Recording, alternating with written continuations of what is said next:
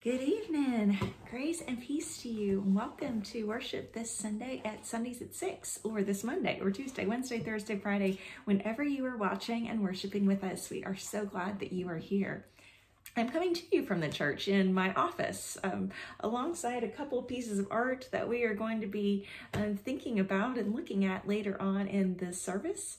But we are so glad that you are here. If you haven't had the chance, feel free to go and grab a little bit of bread and a little bit of juice, or a cracker or a bit of wine or something as we celebrate Holy Communion in a socially distanced way. If you haven't had the opportunity to see it, we've got a newsletter out with information from Pastor Doug about some of our next steps towards regathering, both the Sundays at 6 and morning worship and in small groups, children and youth. And you can check that newsletter out at wrightsvilleumc.org. Or if you're not on our email list, then please go ahead and sign up for that. We get all sorts of weekly emails, bulletins, other special announcements. Those are not things that you want to miss. And you can email Susan at wrightsvilleumc.org to check that out. Our practice for the month of August for our Vision 2020, as we're calling it, we need better vision now more than ever, is invitation. And that may sound scary or weird or woo-woo, or like you're trying to sell something and you did not have that summer job in college in which you tried to sell the fancy knives. That is okay. Invitation is a Christian practice that just basically says, hey, come with me and see what this is all about. And so every week in the month of August, we're going to be inviting you to share worship, whether that's a morning or Sundays at 6, and to invite someone in your life. It is easy now. It may be a neighbor. It may be somebody in your own house that maybe doesn't usually watch worship with you.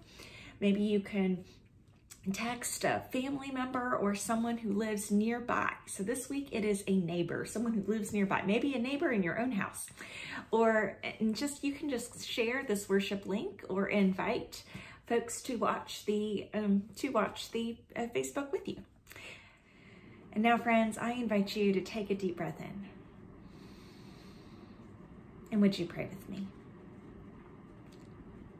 Oh God, who called Moses, who calls us, Lord, we can feel so small in the face of the challenges ahead, in natural disasters, in disasters of our own making, in sickness,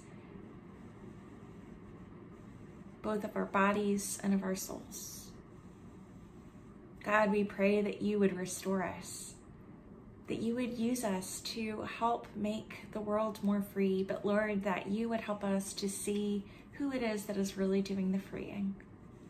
We ask all of these things in Jesus' name. Amen. And now I invite you to join along with Annie Oak in singing our gathering song.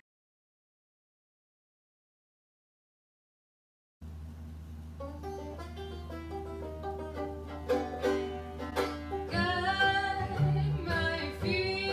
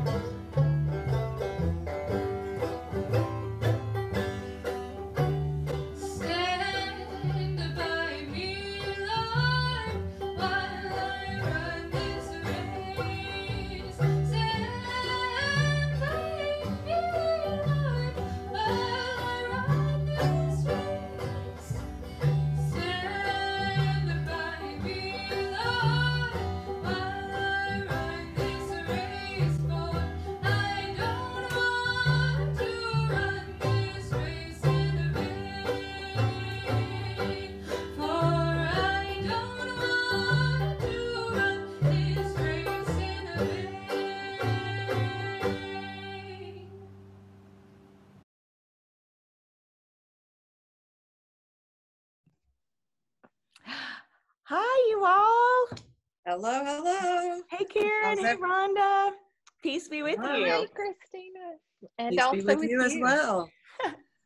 You guys have such, I'm sitting here in front of a blank nondescript wall, and y'all have like Rhonda, yours looks very businesslike, and Karen, yours looks very like whimsical. Where are you? What have you been up to? That's because Karen is the artist and I'm just, I don't have that artistic ability. Well, you and me both, Rhonda. You're a manager. You have to look business-like. Yeah, with my basketball in the back, right? Is that what it is? Yeah. Oh, yeah. It's North Carolina. It's business-like, right? I know. North Carolina. Basketball is business. Oh my goodness. So where are you at, Rhonda? Are you at work? I am at work. I've been at work this whole time. Oh. Remind It's everybody crazy. where you work. I work at the Homewood Suites in Mayfair. I'm the manager here, and it's been crazy. Oh. So we stayed open the whole time, and we have right now it's like a typical July summer, running 100% and just crazy people. Oh my gosh. So, in the midst Have you been full the whole time? We were slow in April, probably like 40%, and then May and June were just kept steadily going up and up and up, and yeah. So it's been interesting. Is it vacationers like usual, or just kind of a mix? It's kind of a mix. We're an extended stay property, so we have a lot of like contractors and stuff that have been here the whole time. FEMA people, believe it or not, from the hurricane still. Still? Oh my gosh. Still. Wow. So yeah, it's crazy. So that's kind of what was the 40% throughout the whole thing, and then now it's building on that leisure group. Wow. Do you feel safe, Rhonda? Yeah, for the most part. I mean, we do our temperature checks every morning, and we have all the wipes everywhere, and sanitation stations like galore. Every time I walk somewhere, I'm pushing a thing. Yeah. So yeah, I feel pretty safe. Yeah. I'm glad you're Have you had any illness among your staff? No, thank goodness. Good. Had a couple scares. Somebody's child in daycare was exposed to it, so they were afraid they might have been exposed, but so far so good. So thankfully. Yeah. But, how about you, Christina? Are you staying safe? I am trying. I've got my now I've got my load of masks that I just sort of, every now and then I just say, well, time to do a load of masks, like a load of wipes, but. That's on my list of things to do today. A load of sanitize my mask. I was going to wear one for y'all. Oh, what does your favorite mask look like, Karen? And then tell us about your Nook. Oh, yeah, Rhonda's very professional and businesslike, yeah. It is. So I have, as you might imagine, fun masks. What are your fun masks look like? Well, they just have patterns and color. And Did you make them? I made some, and I bought some, and I have some, like yours with just the surgical looking ones. Mm-hmm. I have a whole fleet of them. Whole fleet. Oh my it's goodness. like, you can't buy anything else. I'll get a new mask. Yeah, I know. You have some great ones, Christina. I have been gifted them by some folks, and then I bought some over at my friend's store, Swahili Coast in downtown Wilmington. And so they are made by folks in Tanzania and Zimbabwe, and then they donate one to someone in that area. So it's made by artisans. It's kind of like a little fair trade shop. But then my friend Kristen also has been sewing masks, and Linda Chapman from our church sewed us some black masks and white masks to go for liturgical purposes. So, oh my goodness. And what have you been up to, Karen? Tell us about your Nook. I love your chair right there. Well, this is like my reading corner. And actually, usually my chair is kind of turned the other way.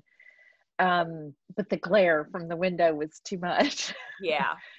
So this is Anna's old bedroom. And I come in here and it's like the quietest, deepest corner of the house. And I have bookshelves here and bookshelves all on that wall. And I just kind of come in here. I have a little meditation station. You can't see all this. I have a little meditation pillow and a rug down here that I do my meditation. Oh, you know, I should send y'all this invitation. You know, Met and Abby that I've been to do retreats before. They have a little centering prayer 4 times a week. It's on Tuesday and Thursday at 8 and 8, and it's like I just did it, which is kind of why I was late, because I had to go make my smoothie. That's okay. They do just a little prayer. You kind of stand up and do some physical readiness, and then you meditate for 20 minutes. Wow. And it's really, it's a Zoom thing, so there are lots of people, and you kind of feel like you're in community. But if you're interested, I'll send you the link. It's a nice ritual for me. Yeah. Sounds very interesting. That's beautiful. I've never been to Mountain, but I've always wanted to go. You haven't? No, not yet. So maybe when quarantine field trip. Yeah. They are open a little bit for visitors. You can't do the retreat center's not open, but they have a little shop, and under normal circumstances you can go and tour all the grounds. It's really beautiful. And at Christmas they have a oh my gosh, I can't think of what they call it. Anyway, where they have all the creches. I guess it's just a creche festival, and they're from all over the world, and they're set up, some are outdoors and big life size. And then they have has your mom ever done that, Rhonda? No, but she has should. An incredible creche collection. Does she? So many. From all over the world. Counted like 60 of them. I mean, she's got tons of them. Yeah. Wow. From all over the world. They're all different. They're all beautiful. Like each one is really special. That's incredible. I've been seeing a lot of people are doing like Christmas in July themes at their churches. I guess everybody needed a little bit of a break from the drudgery. And so it's funny that we're talking about Christmas too. I want to break out all the nativity sets. Well, Boom Pilates did Christmas ice cream flavors. Did they? Just saying. Peppermint stick. That's incredible. Oh, that's pretty funny. Yeah. Well, thanks for passing the peace with me, you guys. Yeah. Is there anything Is there anything you want to say to Sundays at 6 folks? We miss you. We miss everybody. You. Oh my gosh, so much. I know. You guys are doing a great job though with the services. I mean, from where you started to now, it's like they're just so enjoyable to watch, especially out in pastures. Yeah, that was so fun. That horse would not cooperate. He kept walking in front of you. I thought maybe I'll just stand behind the horse. And I was thinking you should have been on the horse. No. Well, you guys are doing a great job keeping us all informed and in the loop, and it's very, I feel connected at least, so that's really good.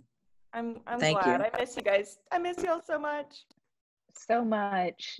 Thank you, Christina. But hopefully we'll be together soon. So hope so. Yeah. In the meantime, stay safe, be careful.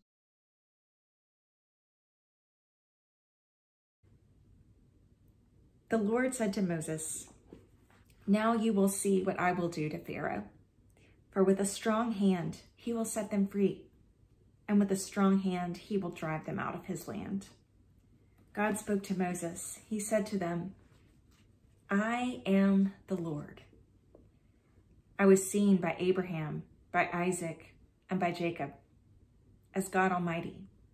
But by my name, the Lord, I was not known to them. I also established my covenant with them to give them the land of Canaan, the land of their sojournings where they had sojourned.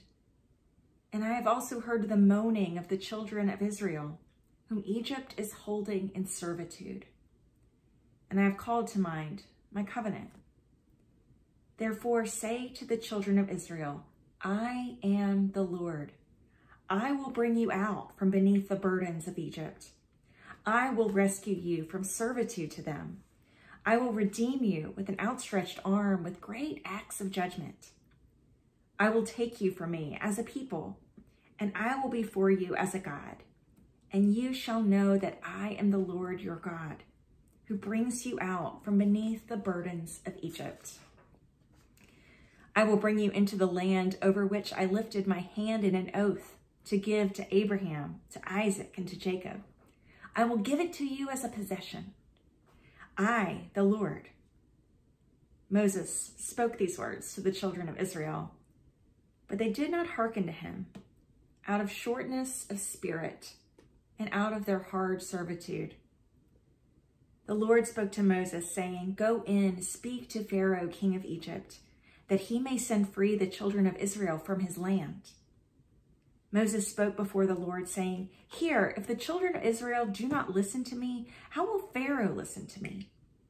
I am of uncircumcised lips. The Lord spoke to Moses and to Aaron, and charged them to the children of Israel and to Pharaoh, king of Egypt, to bring the children of Israel out of the land of Egypt.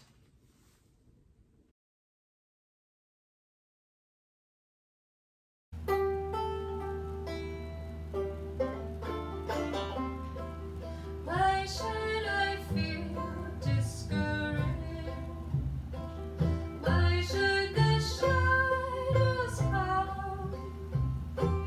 Why should my heart be lonely and long for heaven?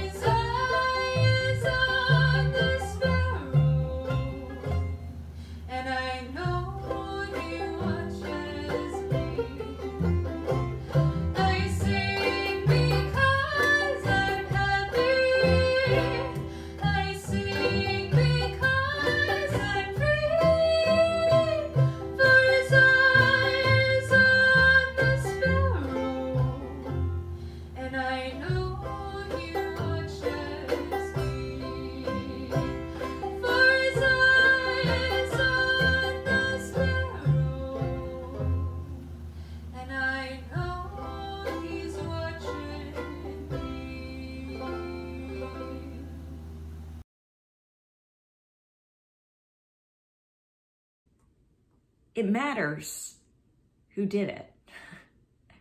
I'm one of these people that love to hear the stories behind things.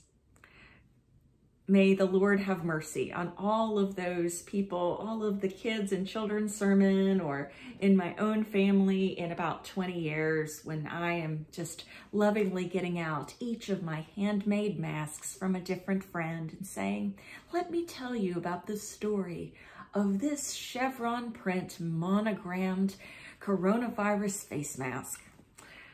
I love a story behind things. Most of the things I collect, whether they're books or art or jewelry or whatever, it's because there's a story behind it. Usually it makes me think of the person who gave it to me, or maybe the unique place in which I got it. It's one of the reasons why I love thrift shopping so much. There's nothing that is a greater thrill than saying, well, you like this? It was originally $179.99, but I got it for $3. I love hearing the story behind things and about the person who made it. Behind me is a piece of art that I brought back from Sierra Leone when I traveled there in November 2016. It's a beautiful painting of some of the traditional homes there in the countryside, but that it was painted by an artist who was blind. I thought, I cannot do this sort of art even with complete use of my eyes. And so it was amazing to me, amazing enough to bring this piece of art back in my suitcase, even though it got a little bit dinged up. There's something about who did it. In my office, I have many of the art pieces from our Stations of the Cross, our Journey to the Cross that we have every Holy Week. Some of them, it's just a shame to put away. And one of them is this crown of thorns. A couple years ago, we contacted Emily Lackey, one of the artists in our congregation, a painter, and asked if she could make a piece of art to represent Jesus and the crown of thorns. Sure, she said, but can my kids help too? And we said, absolutely, the more the merrier. We were expecting kind of, like a Play-Doh project or, a crown of thorns made out of Legos. And then when she brought it in, it was this beautiful crown that had been crafted by her 3 young children, all in elementary school. I love it because I know that it was made in their driveway with a mom and her 3 kids, that the suffering of the crown of thorns is offset by the beautiful hints of gold around it. It's too beautiful to put away just for 1 week a year. I'm thinking about who gets the credit for the things that we do and who bears the burden. Moses in our scripture, like a lot of us, is faced with an enormous task. It feels maybe these days like everything is an enormous task. Everything from going to the grocery store, everything from facing even another 9 weeks of homeschooling one's children, of working from home, of caring for aging parents, of doing this, and now this week, a tropical storm headed this way as we are filming this. It's almost too much. You can imagine how it was easy for Moses to say, I see what you're trying to get me to do, God, and I am not up to this task. I do not have the right words. I do not have the right temperament. Moses says in the original Hebrew that he's a man of uncircumcised lips. Not quite so refined, not quite so religious. Some people say it's slow of speech, but I almost like it the way it is in the Hebrew better. There are reasons why we can't do this freedom work that God is calling us to do. I think about this as we are, stocking up water and toilet paper, if there is any, bread and eggs and milk for another hurricane season. As we continue to do the hard work of reckoning with racial history, as we think about what our public schools are going to look like and our other schools, As we think again about how long it's going to be till we can gather together, as we look at 150,000 Americans that have lost their lives due to COVID-19, and like Moses, it is easy to say, God, we are people of uncircumcised lips. We can't win all the Facebook battles. We can't figure out how to solve all the world's problems. Sometimes we can't even make it through the day without having a little bit of meltdown or a lot of ice cream. A couple years ago at one of our pastor's retreats, a pastor named Greg Moore gave us a grammar lesson. I love this. If you know me, you know I love grammar. It's the best parts of math mixed with the best parts of story is what English class is. But he said, don't confuse your subjects and your objects. I was intrigued. What did this have to do with the Bible? What did this have to do with theology? And he said this. He said, whenever you're having a bunch of sentences and you put God in the end of the sentence, I need to do this for God. I need to convince this person that they should be a Christian. I need to convey to them this truth. I need to make my church grow. I need to do. I need to blank for God. He says that's a clear sign that we've gotten it a little bit backwards. As you can see from Moses' life, if you keep reading Exodus, it is not entirely easy.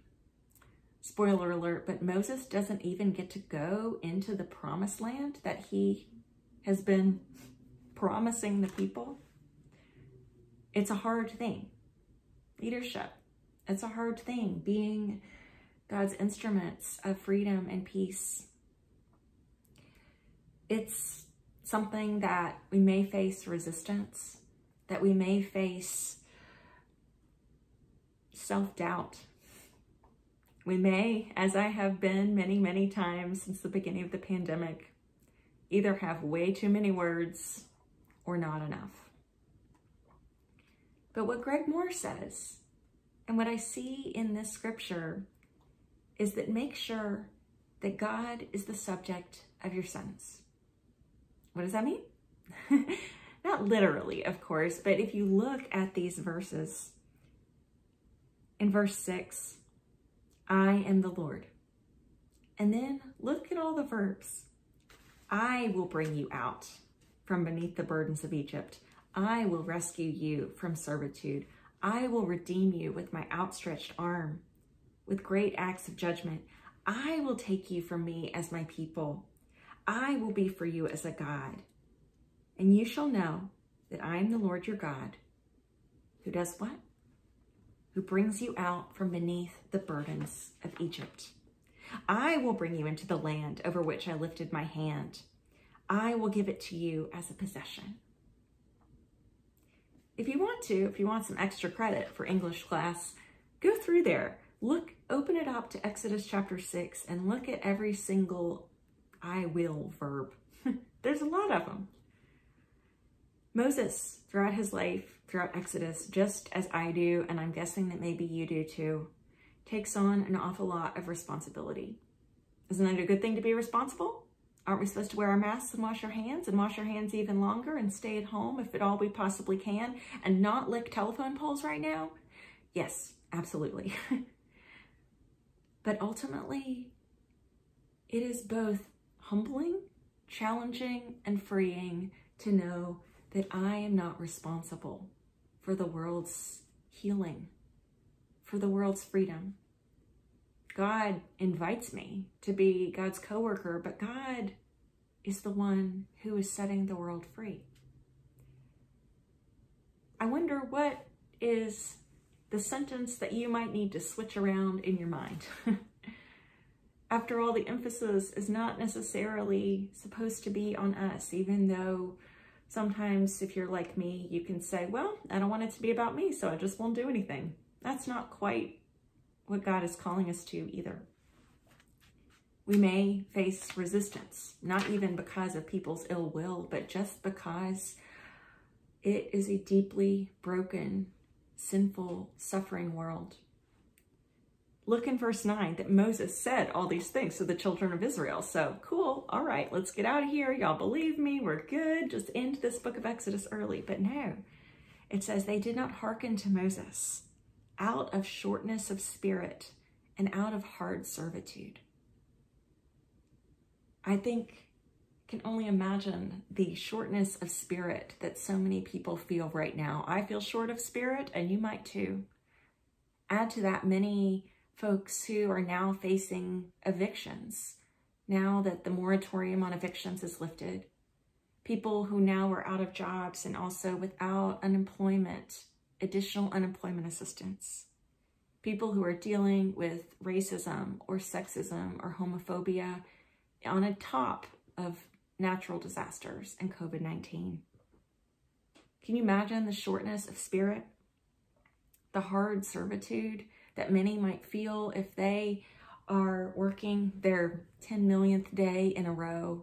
If you feel like you are getting nowhere in your work to make peace, to live as a follower of Jesus in the world, maybe it is not even your burden to bear. That burden of success, whatever that looks like. Maybe you can take that and you can give it to God and say, here, God, you are the subject of this sentence. You are the instrument and the healer. You are the one who is making the world free. And maybe if you are feeling rejected or like your work, everything you're doing is completely in vain, you keep trying things and planning things and they keep being canceled. You keep trying to do the right thing and you're faced with so many people who it feels like aren't. If people are making fun of you, are lashing out at you, etc., remember that the prophets, that the followers of God have often been in this place where you are. You are not alone.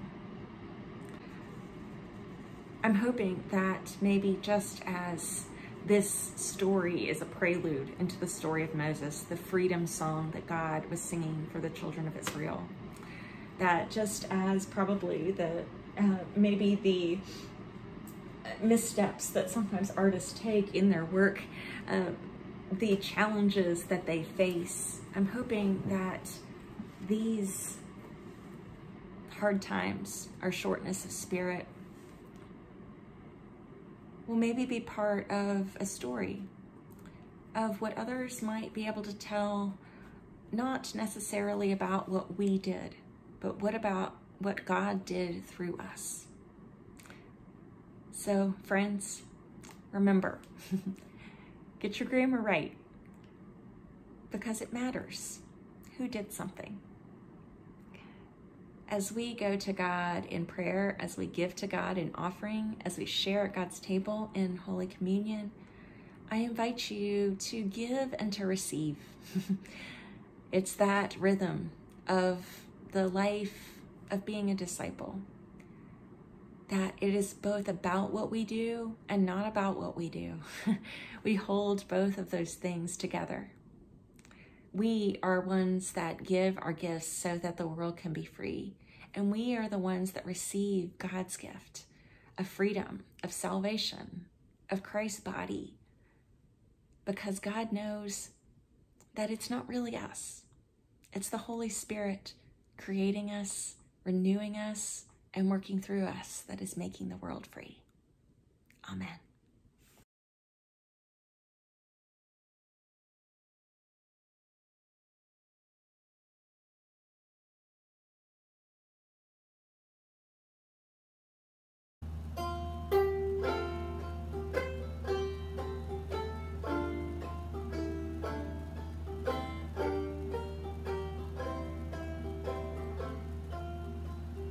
Will you come and follow